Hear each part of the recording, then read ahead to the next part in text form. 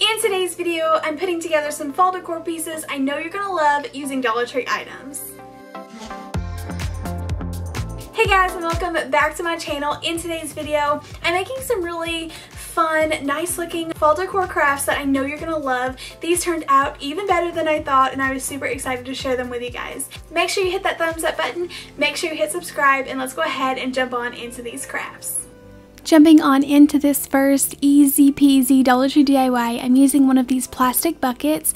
These are kind of like the little laundry baskets with a little handle on there. I found them in the organization section, and I just picked up this blue one that had this really cool little pattern on the edges. I'm using some hammered spray paint from Rust-Oleum, but feel free to use any color that you would like. It just gives it this gorgeous bronzed metal almost look to it.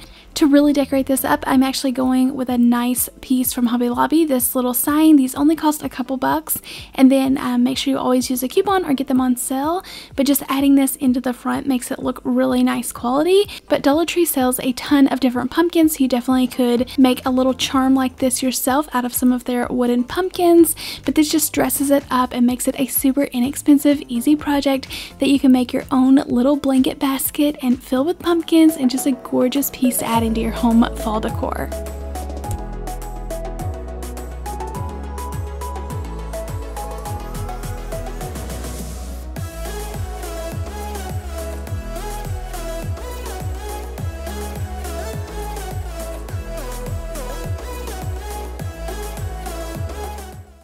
For this next project, I was super excited because I got this really cool idea to create a little worded banner using the wooden blocks from Dollar Tree, so I needed some type of container.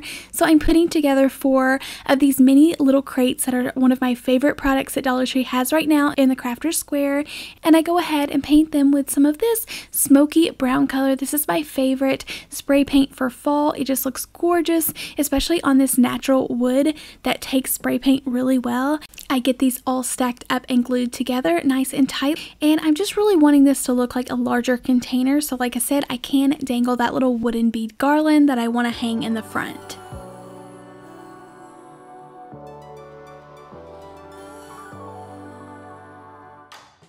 It was super windy whenever I was trying to spray paint this outside, so I just brought it in, and I definitely noticed really quick that I missed some spots. So taking some elephant color chalk paint, I'm just going to dry brush over this, which is something that I would have done anyway, but this definitely helps out when I'm trying to cover up the spots that I missed. So it definitely camouflages all of those imperfections, especially if you don't like or you're not very good at spray painting. So to make the little wooden garland that I was super excited about, I'm using these wood craft cubes from Crafters Square, and I took my drill and I'm just going to drill some holes in the center of this. I did do this on my Dollar Tree cutting mat just to protect my table and service area, and then I didn't want to drill all the way down because this mat is not very thick and I didn't trust it, so I am pulling the bead up, or the little block up, as it gets close to the end. So I was really surprised how easy these were to drill a hole in there, so go ahead and try it. It's definitely something that you can do. You just have to have the drill bit. And then I picked out some of these orange beads out of the Dollar Tree beads, thread them on this piece of jute string using a larger bead, a block, and then a smaller bead. They didn't have a lot of colors to pick from that would go for fall, but like always, you can definitely put beads on a skewer stick and paint them yourself.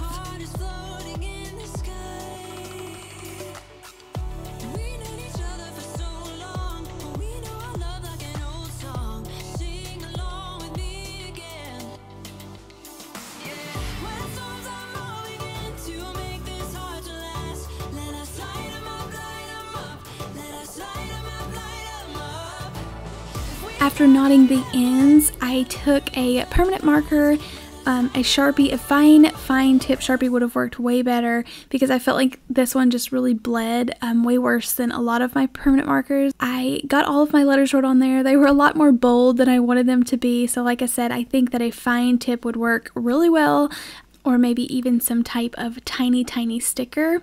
I was just gonna hang this off of this little wooden crate, but all of my blocks kept turning, so I did just go ahead and glue a lot of them down so they would stay in place, but it still looks like it swags, like it is kind of have a natural flow to it, like it is hanging there. And then to make this even more cute, I added a couple of jute twine bows to each end and then just glued them in place. I didn't want to go overboard with the greenery, but to add some floral in here, I'm using 3 of the Walmart picks that were under $1, and this was so easy to put together. I think the orange really pops out of there off of this natural crate that also looks really rustic farmhouse, so a super cute win in my book.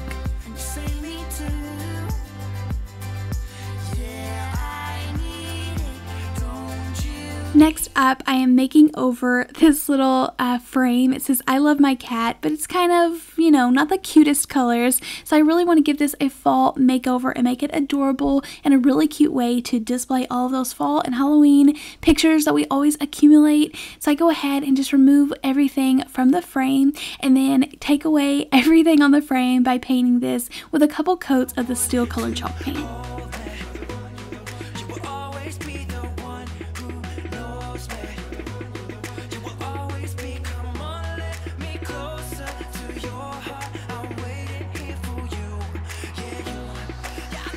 I think it is so much fun to get different looks by using different items from different stores.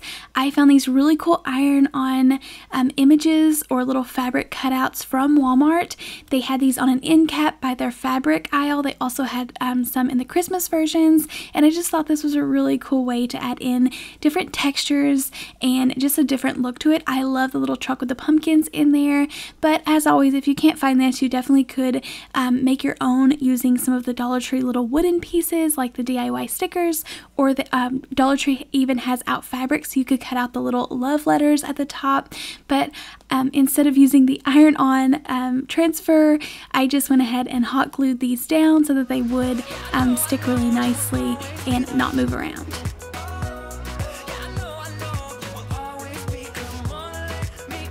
Whenever I purchased this frame, the glass was kind of shifting around, so I tacked it down with some hot glue. I just stuck that 4x6 in there to show you what it looked like all put together, but I think this is adorable and it's such a makeover and different looking than that just plain $1 frame.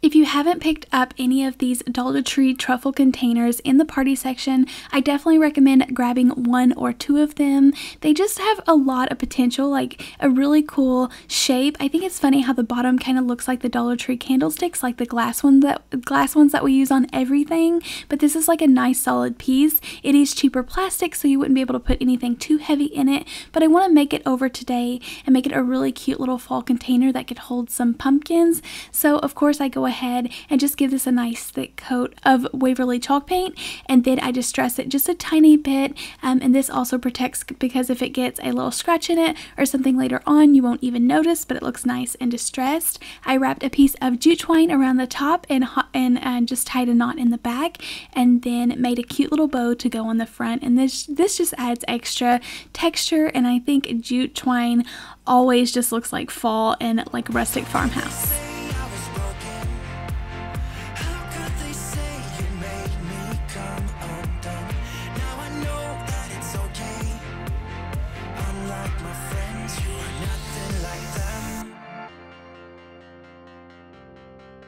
I fell in love with these little Crafters Square stickers. They are kind of in an assortment of like polka dotted and gingham or plaid print, and then they have stripe ones, but they're all in this black and white and gray neutral color, and the textures and colors just look so adorable together. So I think that's really what made this so adorable. I put the word gather, which is kind of more like a fall word, it tends to be, so you definitely could put something that you could just trade the decor that you put in here in and out, and it could go for everyday use. I went ahead and just stuffed the bottom with some greenery that I had left over, and then I'm using some of these little frosted leaves to put in the back. They're kind of like lamb's ear. They have like that soft touch to them, and that kind of give it a little bit of height. And then I picked up some of these adorable little pumpkins from the Dollar General and Hobby Lobby. The little orange plaid ones came from Dollar General, and I was going to use the white ones at first. I thought they would be really cute mixed in, but then I decided I didn't want to take up all of the space with the white ones. I go ahead and remove them and just add in the adorable little gingham pumpkins, and then adding some berries in the back. I just felt like all of that orange popping out was just adorable and a really cute way to display these and really emphasize on those orange gingham pumpkins.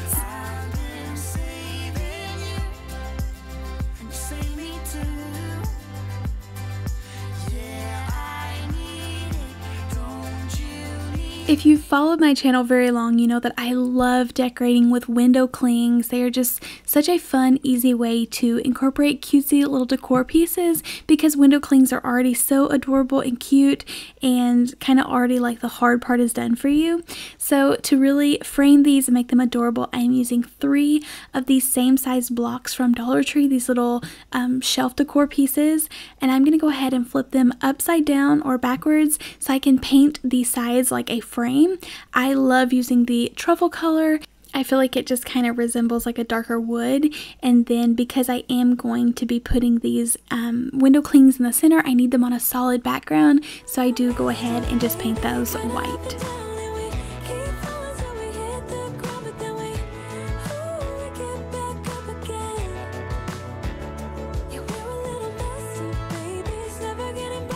I love coffee and fun little fall seasoned drinks, so I am going with these fun little coffees and mocha looking drinks with the pumpkin pie. I picked up these window clings from Dollar General, but they were still just $1. They say pumpkin spice, and this one has a little cinnamon roll to the side, which I think is adorable. And then these window clings also come with little leaves that were kind of floating around, so I added those in around the images. I wanted to give it a little bit of extra color and detail. The only regret I had with this craft is I wish I would have put a little bit of Mod Podge behind these, but they just stuck to the back, so I was able to just paint over them with Mod Podge, and it did hold everything nice and tight down, so I didn't have to, but I just feel like it kind of would have held it in place more while I was going over that with a thick layer of Mod Podge.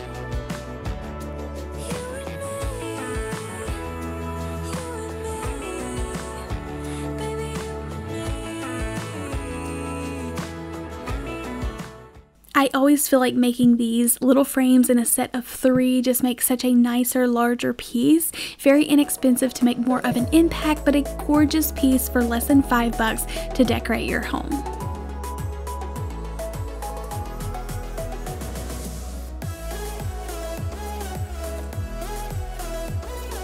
Next up, I wanted to make a modern farmhouse, but yet kind of classy with the black and white farmhouse sign.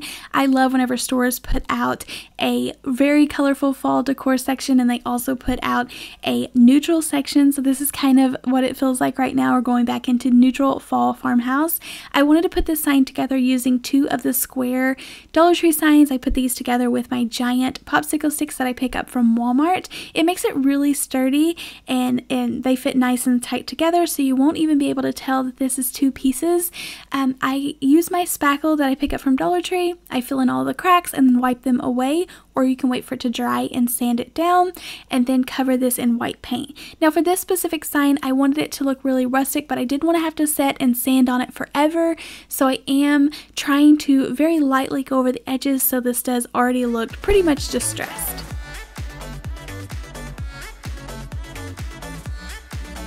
Painting it less on the edges lets me take my sandpaper and just lightly go over it so it adds in the texture in the center, but the edges already look pretty weathered. So this is what I wanted to add on my sign, this gather word from Dollar Tree. If you didn't want this to be a sign that was more towards the fall season and you wanted to enjoy it all year, they also have the word family, which would work really great on there. So I took this outside and painted it black, and then using my Cricut, that Cricut gifted to me, I'm working with with them in a few days. I'm super excited to show you all of my new projects that are coming out, but I wanted some little vines, and you definitely could paint this if you wanted to, but I wanted them to look really nice and straight and clean cut, so I cut these out on my Cricut.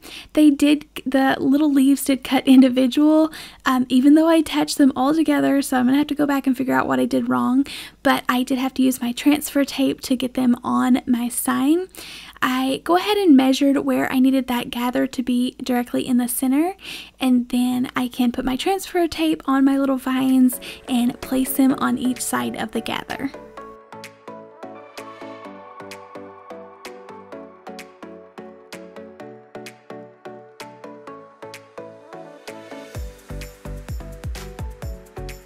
How simple and cute is this? For like $3, you can make really fun wall decor pieces so you can make your home all gorgeous and cozy on a budget.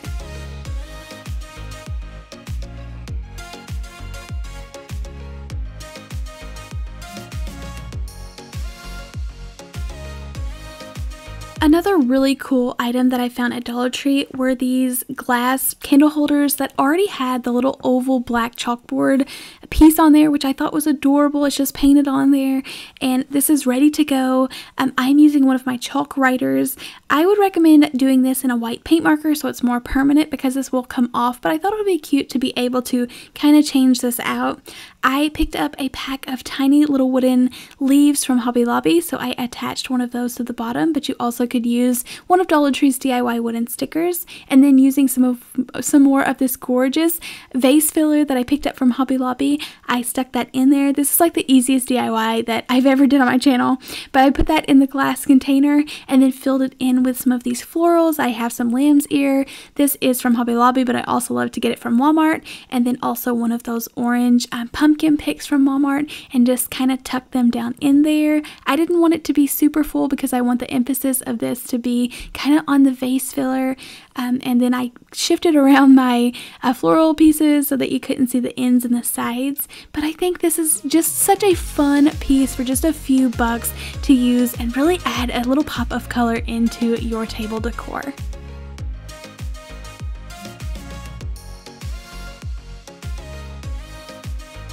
I found these large ceramic pumpkins from Dollar Tree. These are like a nice size compared to the teeny tiny ones, so I was super excited to paint these.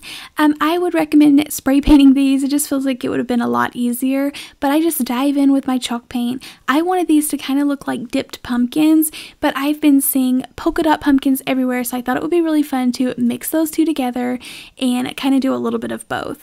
I love how it looks whenever people are adding blacks and grays into the pumpkin for Farmhouse. It just looks so classy and nice. So for this, I was scared to add painter's tape to the top of this. I just was scared it was going to peel off my chalk paint from the glass container, because I've had that happen before on like jars and things. So I just freehanded it, and I feel like I did a pretty good job of getting that line straight. But then I can take my paintbrush, and I pick these up from Dollar Tree in this size. When I see them, I just go ahead and grab like 5 or 6 of them. They're just the perfect size for projects like this and have like a nice straight edge. So I go ahead and paint the bottom. The longest part on this DIY is just waiting for the paint to dry, because I did do a couple coats of each. And then I repeated that for the second pumpkin, and then let these really dry before I flip them over and add my little polka dots.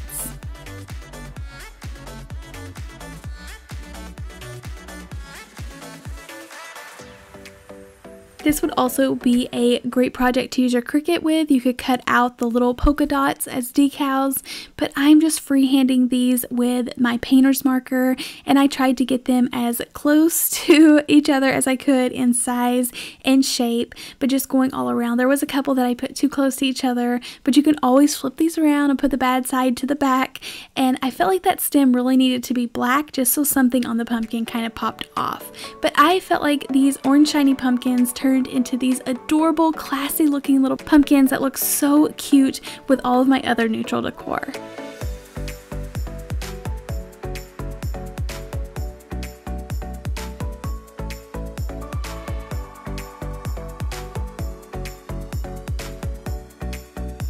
These thankful and blessed pumpkins are one of my favorite craft or Dollar Tree fall crafty looking item that they have.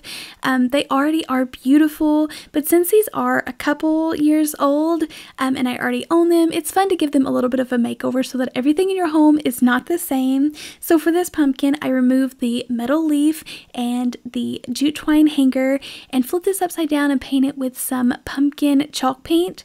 I think this color is so fun. After it dries, it's just like it turns into not such a neon color, which is perfect for this. I add in a little bit of shading by taking some brown umber along with this same pumpkin chalk color and just darkens it up so that I am able to add in that extra detail and curve the lines to make it look more like a real pumpkin.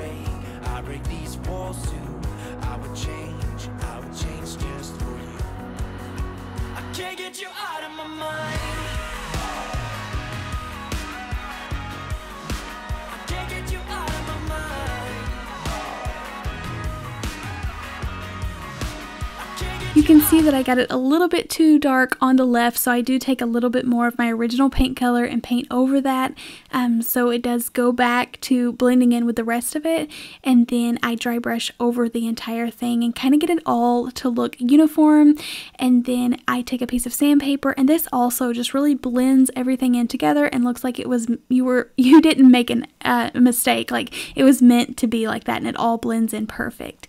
And then this was such a fun craft to make. Whenever I used to set up at craft shows, I made larger door hangers, and I made one just like this. So this was fun to make a mini Dollar Tree little version, but I'm using some burlap. I pick up my burlap rose in the wedding section at Walmart, and I do this because I feel like the burlap is really tight woven and easy to work with, rather than a lot of times when you just go buy burlap off of like a fabric roll, it's all loose and like the holes are really large. So if you know where to buy really nice quality burlap, let me know in the comments down below. But for now, I'll just keep using my little wedding rolls, little table runners, because they just seem to work really great. So I go ahead and cut it down to size. I do pull out a string or two at the top and the bottom so it does ravel because I like that look, and then hot glue this down nice and tight. And then I'm just going to jump in and freehand the Simply at the top.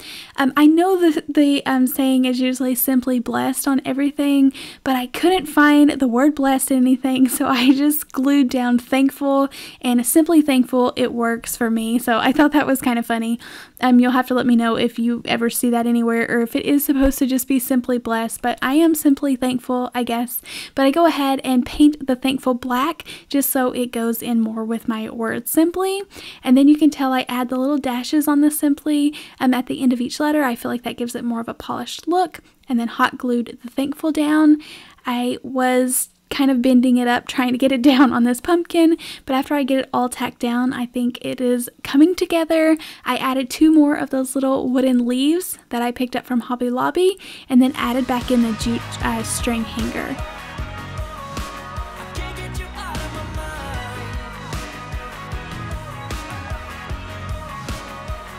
And this is just a really fun way to dress up that same pumpkin that we see every year.